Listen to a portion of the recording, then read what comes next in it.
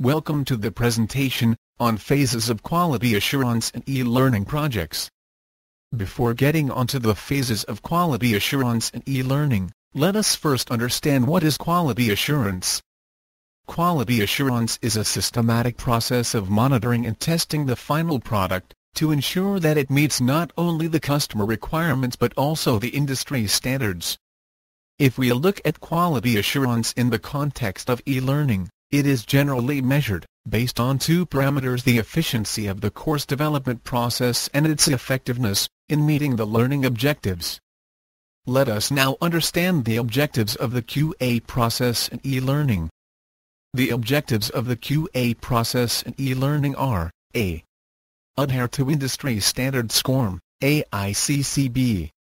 Ensure usability of the course material according to client specifications, and C. Eliminate technical issues, if any. We will now look at the phases of quality assurance in e-learning projects. There are 6 phases in the QA process. They are: usability testing, GUI testing, functionality testing, regression testing, localization testing, and online web testing. Let us see them in detail.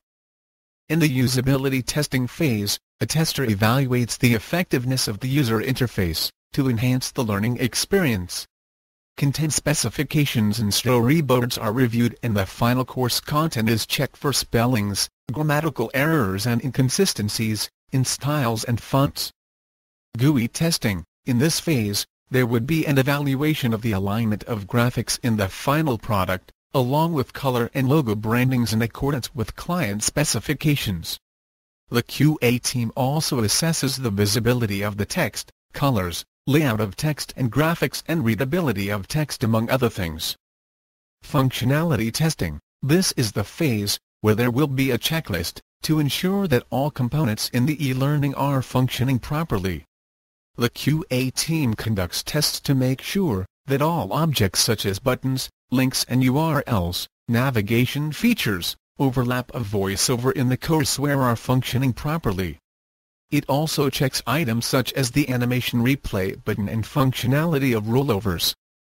Regression testing involves checks to make sure that the modifications are implemented in the latest version, and